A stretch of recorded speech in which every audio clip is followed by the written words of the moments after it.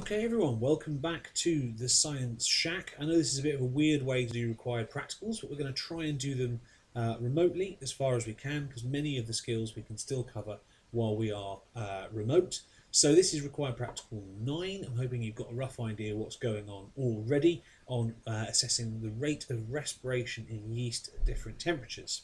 So to start with, remember this is basically what it all comes down to. You should recognise this picture as the electron transport chain in respiration, which of course is where electrons are liberated from those high energy carriers, that NADH, that FADH, and they're used to generate a proton gradient. So you've got high energy electrons being released and flying around all over the place to build that proton gradient, so you end up getting ADP turned into ATP. Okay, now obviously yeast is quite a nice flexible organism. It does do aerobic respiration in preference, but if it runs out of oxygen, it does anaerobic respiration, which of course would not then generate these high levels of high energy electrons. Okay, that would just basically stop and it would go into a fermentation mode, which is also what we try and exploit in manufacturing of alcohol and so on.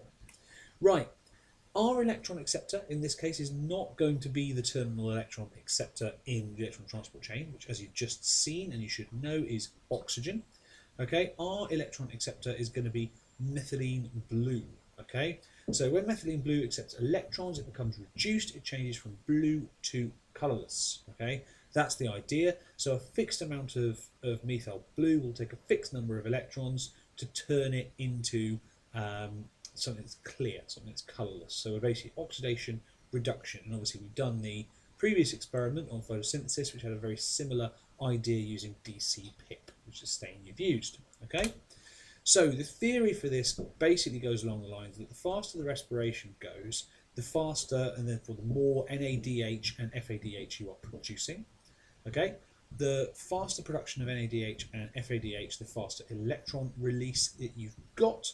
The faster the electron release, the faster the reduction of methylene blue, and therefore the faster the decolorization. So your job is to measure the rate of decolorization of methyl blue. So you should remember as well the other stages of respiration here, where all the, so we've got the glycolysis, we've got the link reaction, okay, and we've got the Krebs cycle there, where all our hydrogens here are being carried away by our reduced carriers. Okay, so it's the production of those guys that's ultimately going to give us our supply of electrons in the electron transport chain.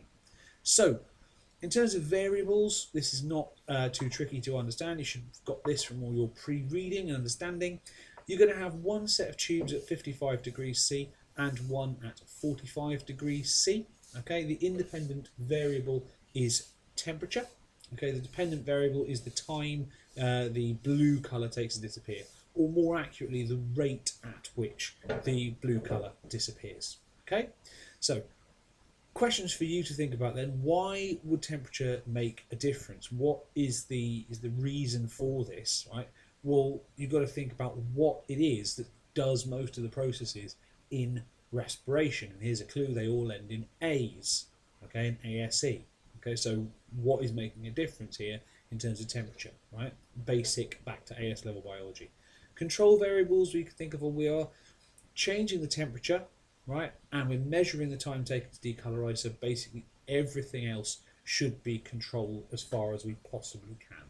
Okay, and that includes the answer to this question: why do we shake the tubes? Okay, well, when we shake the tubes, what are we mixing into the solution? We're mixing in oxygen, and of course oxygen is the terminal electron acceptor, so that should make sure that all of the electrons that are there, if you put lots and lots and lots of oxygen through the yeast solution, that all that oxygen is acting as an electron acceptor at the start of the experiment, so the yeast's respiring nice and aerobically to start with, so when you do your experiment you are measuring the aerobic production of electrons. Okay, that's the point of that bit.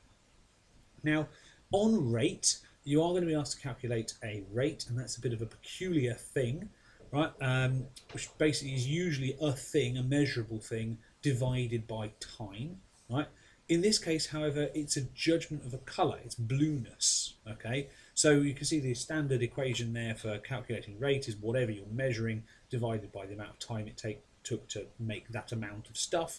But blueness disappearing, blues per second is not a unit, okay? So quite simply, you're going to do time divided by 1, time over 1. Okay, so that is going to give you a unit of just seconds to the minus 1, the inverse of the seconds, okay, per second, if you like. Okay, and that's going to give you a rate. So that obviously it means, you know, the higher the number, the faster the rate. Okay, it's the inverse of the amount of time. Now, in terms of a synopsis of the method, I'm assuming you've all read this and you know what's going on. You're going to make up your yeast solution with methylene blue added. You're going to incubate it at 55 degrees C. You're going to shake the tubes, not at regular intervals, but at the beginning of the experiment. You're going to shake that through for reasons I've previously described. And then obviously the time that the blue colour takes to disappear is what you're measuring. Okay, then you're going to repeat at 45 degrees C and see if that makes any sort of difference. Okay? Now, I just want to finish this one by saying there's a massive problem here in terms of subjectivity. Now, the method specifically says the endpoint, record how long it takes for the blue colour to disappear in each tube. Sounds straightforward, but of course, as you know by now as Year 13 scientists, that obviously is potentially something that you could be differing about. Okay, so how blue is blue? How much does the blue have to disappear? How could you make this actually better? Think about colour standards, think about what you would compare this end result to, okay? And then of course you should know some equipment we can use as to how we can get an objective result, and maybe you'll be able to see why when I show you the experiment as a demo, why we're not using one of those pieces of equipment in this experiment given what yeast solution on its own looks like, okay? So the other question is, can you think of a better experiment? Okay, can you think of how we could do this better?